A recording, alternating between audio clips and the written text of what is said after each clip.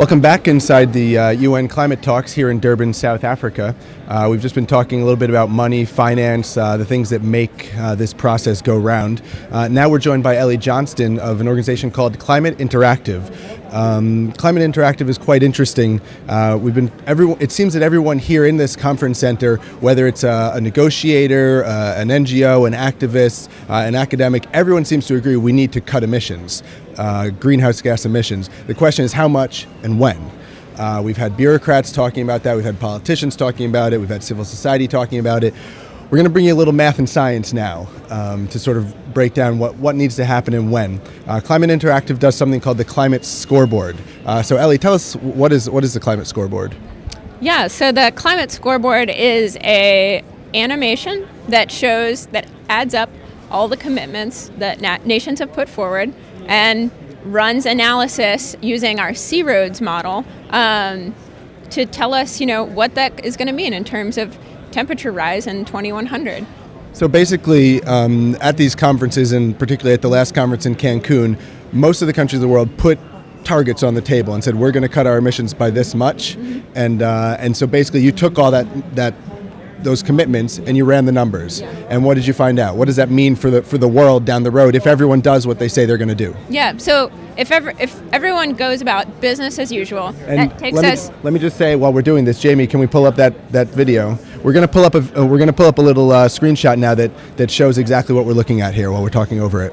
Yeah, so if we were to just go about business as usual, we would be around 5 degrees Celsius in temperature rise. So that's 5 degrees of temperature rise since we started the industrial period about 100 years ago. Mm-hmm. Is that right? Mm-hmm. And then if we were to enact all of the commitments on the table coming out of Cancun, and since then some nations have adjusted their mitigation targets a little bit, we would see 4.3 degrees. So basically, the way the world is going now, if no one does anything to try and cut back their carbon output, their greenhouse gas output, we're going to rise by 5 degrees. Mm-hmm. If everyone does what they said they're going to do, we're still going to rise by 4.3 degrees. We've only basically cut less than 1 degree of temperature rise out of the system through all the pledges. Yeah, exactly. And so we're trying to get to 2 degrees. That's what is in the agreement. 2 degrees or below. But there's still a huge gap there. So why 2 degrees? Why is this number 2 degrees so important? Well, 2 degrees is the level of temperature rise put forward. Many say it's a lot less. A lot of countries, the island nations, are advocating around 1.5 degrees. These are the temperature rises that are going to help prevent runaway climate change. These feedback loops are really powerful, and there's a lot of just sort of positive feedbacks that will kick in, especially as we see more and more temperature rise. The IPCC just a couple weeks ago released a report talking about extreme weather and how with greater temperature rise we're going to see more and more extreme weather events. This means, greater money that's going to need to go towards adaptation, and it ultimately means lives. And when we have disasters strike. And if I'm correct, I believe we're already at close 3/4 of a degrees of warming that we've seen, mm-hmm. And there's more warming that's already sort of locked into the system. Is that right? So we're heading up towards that 2 degrees already. Yeah, exactly. The carbon emissions. If we were to just stop emitting carbon today, we would still have a lot of carbon dioxide that we had put into the atmosphere that it wouldn't go away just tomorrow. And there's these delays in the system that we have to account for in thinking about reducing emissions. And we can't just level off emissions right now. We actually have to reduce them to compensate for the emissions we've already emitted. So basically, we're on this target that, as of now, the way people are talking, we're headed towards 4 degrees of temperature rise over this century, by the end of this century. Mm-hmm. What does that mean for the planet, 4 degrees of temperature rise or more? Well, it means all kinds of things. I mean, the IPCC, they have an extensive document just talking about, rising sea levels, extreme weather that I just mentioned a second ago, melting glaciers. That means water scarcity in some areas. It means droughts in other areas, torrential downpour. The thing about climate change is that it makes it'll just change our weather patterns and change the way certain ecosystems, certain areas change their climates drastically, and people and all the other species are going to have to adapt to that and react to that in different ways. So we've heard a lot of organizations here over the past week calling for, the term we keep hearing is more ambition. Yeah. They want more ambitious targets. What exactly does that mean? Well, just looking at the climate scoreboard, we see this difference. We see, current commitments on the table get us to 4.3 degrees rise, but what a lot of folks want is 2 degrees or less. And so closing that gap is really that level of ambition. We need nations to come to the table with that level of ambition to get to 2 degrees, not to 4.3, not to 4 degrees, but all the way down so that island nations and others will survive. So, and the U.S. is a major player on all of this here. What have they come to the table with here in Durban? Yeah, so what we're hearing from the U.S. State Department in the last week of the negotiations has been that they're saying that the commitments we have on the table are mostly end in 2020, and they're saying that we're okay with those, and that we need to look at commitments from 2020 and beyond, and that's really where the U.S. State Department is saying that that's where we'll find our increased level of ambition. So they're saying that their approach is to negotiate something new that would start in 2020, but not change anything that's on the table between now and then. Yeah, that's right. And so you guys have run some numbers. Jamie, if we can pull up that second graph now.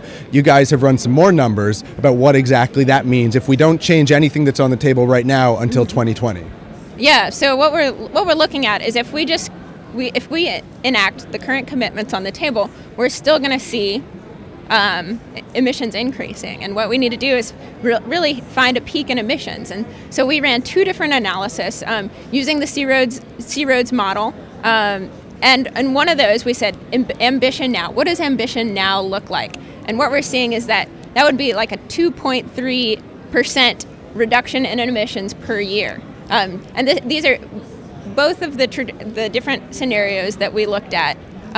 Were a 2 degree scenario. So how can we get to 2 degrees? If we wait until 2020 to really bring that level of ambition, to really start reducing our emissions, we're going to have to reduce our emissions 4% per year to get to 2 degrees or less in 2100. Give us a sense. Is that a lot, 4% per year?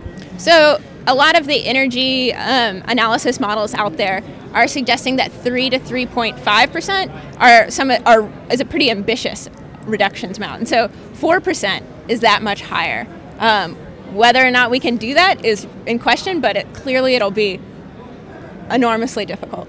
So if we don't start on a new path until 2020, we have to at that point reduce by 4% a year to get to where we want to get to by the end of the century. Yeah.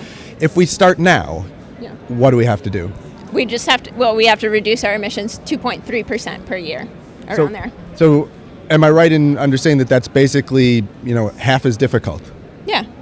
I mean, in theory, there's a lot of, it's a complex thing, and to boil it down to that, it is...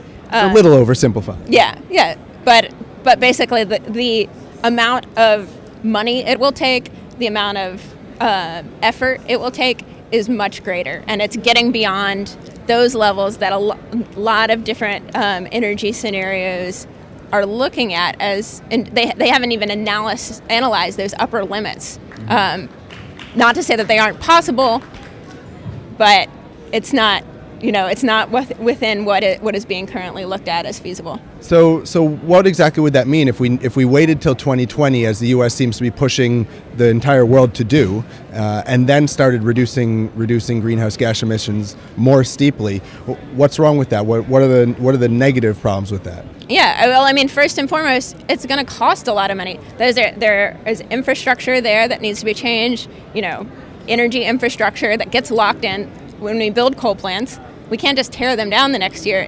There's a lock-in effect that goes on, and so we would have to spend that much more money. And already in these times where dollars count so much, and the economy is just not looking that great, it's really scary for me as a young person to be thinking about delaying this action to where it's going to cost even more.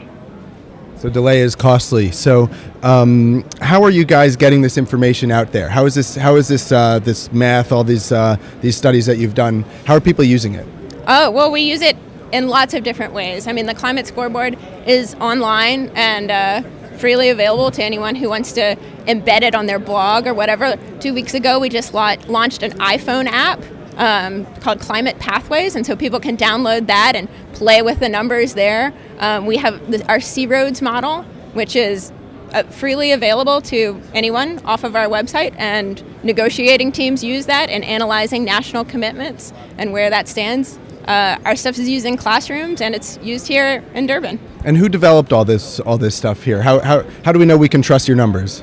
Yeah, so a lot of the analysis is based on the C-Roads model, which is a systems dynamics computer model. It was developed by the team at Climate Interactive and in partnership with MIT University. It was peer-reviewed, led by a team. The peer review team was led by Bob Carell, who's a former head of the IPCC, and other scientists who took a look at what we're doing and said, looked at the analysis and the assumptions behind it, and gave it their approval. So we've had an external scientific review of the analysis and the tools that we're using to come out with these numbers. So just tell us one more time, if people want to go online and play around with the numbers, download the iPhone app and see how all this stuff works, where do they go? climateinteractive.org. Okay.